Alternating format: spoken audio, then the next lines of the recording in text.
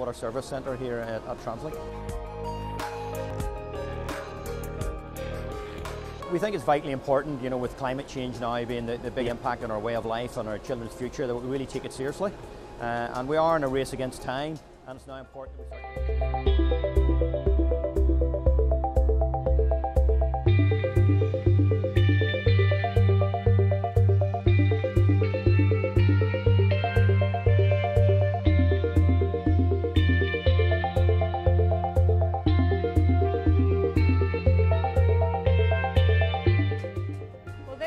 A really exciting project.